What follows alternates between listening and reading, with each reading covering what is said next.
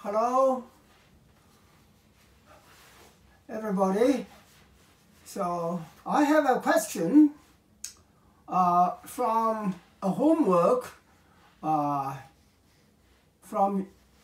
Carleton University. The homework is this. You have a pulley system like this. When the block B moves to the right-hand side by 300 units, then the question is how much block A moves. You see, when you pull the B to the right-hand side, A will move to the right-hand side as well. How much does A move? And how much does the section C? C is a part of a cable. So this part of the cable moves how much? The next part? This part of the cable moves how much? All right. To do this problem, I have a simple way, well, a shortcut to start. The shortcut is this. Suppose you have just one pulley and you have a loop. This end of the loop is fixed and the loop goes around the pulley to the other side of the pulley, and this end is movable. So you grab this end, All right, this is the black part. Black part is the initial position of the question. Then you pull this pulley down. So it comes to the red position. The pulley comes down, say, by 5 units. If the pulley comes down, then this black dot will move down as well, right? And let me draw the loop using red color. The red color portion is when the pulley is in the new position. Okay, I want to find how much this end, this movable end, moves from here to here. All right. Let's look at the position before you move the pulley. So let's say this is 31 unit. And this portion is 16 unit, let's say. Then the loop, the total length of the loop is plus the semicircle plus the half circle of the pulley and plus 16. You see, at the red position or at the black position and the red position, this portion of the loop doesn't change. It's a half of the pulley. So let's not consider this portion because this portion doesn't change. So the original length of the loop is this length, which I have 31 unit, plus this length, which is 16 unit. The units here are not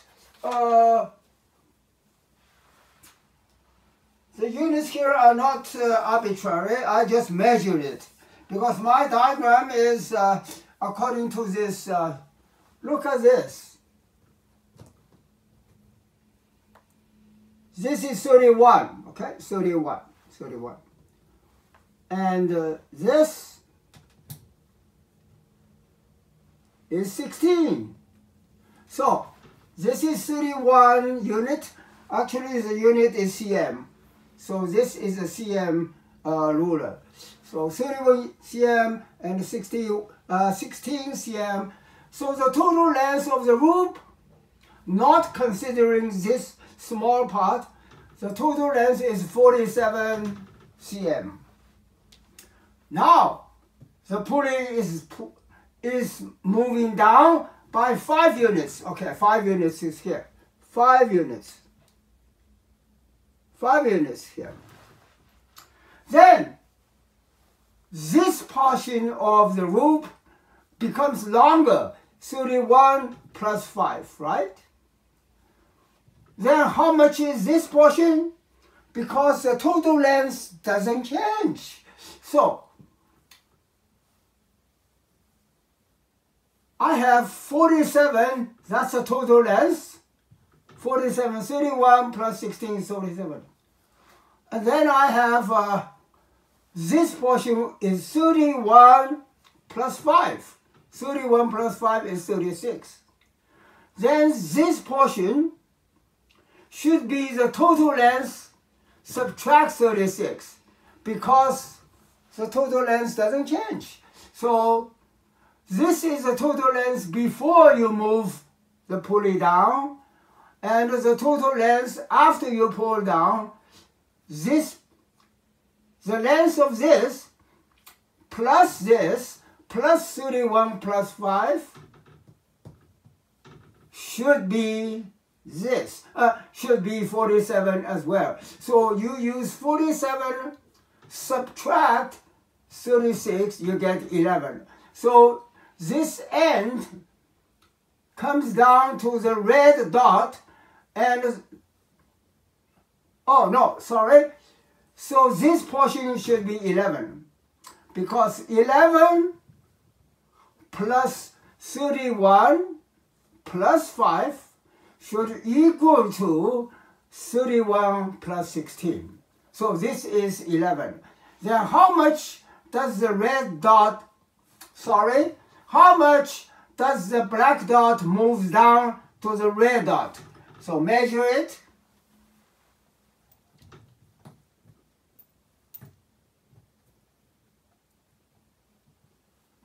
You see? This is 10 unit. So it moves down by 10 unit. Now you see the relation. When the pulley moves down by 5 units, this end moves by 2 times 5 units. 2 times 5 cm. So it's 10 cm. That's more. So remember this result. You have a pulley. One side of the loop is fixed. This end is fixed. The other end can move. If you pull the pulley down by X, then this moving terminal will move down by 2X. Remember that. It's double the pulley movement. All right. Now we can come to this problem. This pulley moves 300 units. This side of the loop is fixed.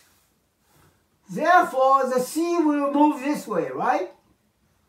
If you pull B, C will move. How much it will move? Double this amount, 600. This way. Understand? So you have the answer for part B right away. The answer is 600. This way.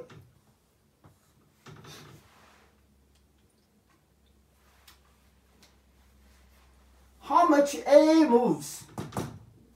I don't know yet. So let's say A moves X. Let's say A moves X unit. If A moves X unit, then this portion of the loop moves X unit.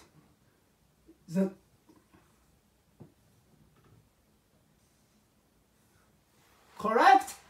because this is a fixed pulley. So when A moves x unit, this portion will move x unit to the right hand side.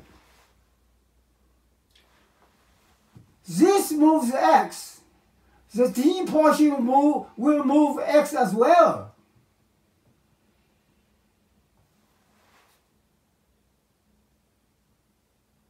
Of course, there is a problem because A moves. This moves, you see. If A does not move, if this portion of the loop moves x, then this has to move x.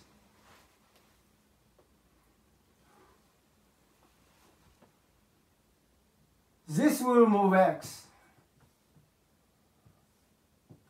This way, right? Now you look at this. A moves x. If this does not move, if only A moves and if this does not move, C will move double that. So C will move 2x.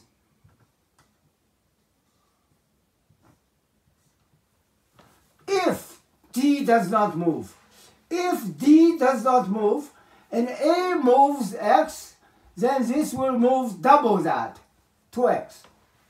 However,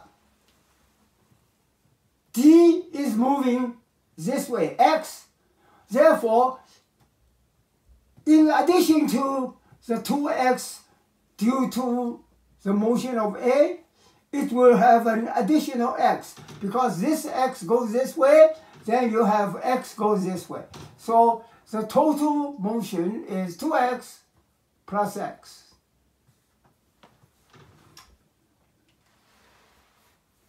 Do you follow this part? Do you follow this part? A moves x. Let me repeat. A moves x. So this portion of loop moves x. Then this has to move x. If we do not consider the motion of A, this will move x. But A is moving x. So this side will move double that amount, will move 2x. However, there is x moving this way, so there is an additional x moving that way. So the total motion of C is 2x plus x. But we already see C moves 600, double that.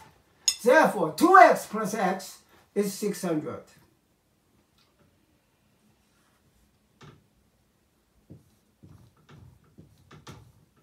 Two x plus x is 600.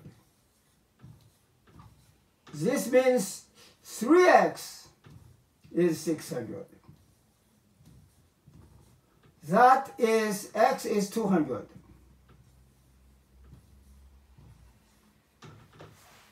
Therefore, the answer is A is moves 200 this way. D moves 200. It's x, you see. D moves 200 that way. So we answer the problem ABC. The tricky part is the C part of the cable, which moves 2x plus x. X is the motion of A. Do you follow this?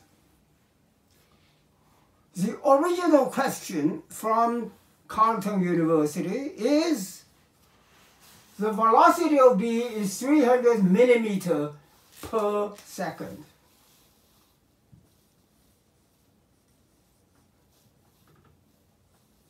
So the original question is not the distance moved, it is the velocity. But it's the same thing. If it moves 300 millimeters per second, this x moves 200 millimeters per second, okay? So you just change this to millimeter per second. It's a velocity. And this is 600 millimeter per second, and this is 200 millimeter per second.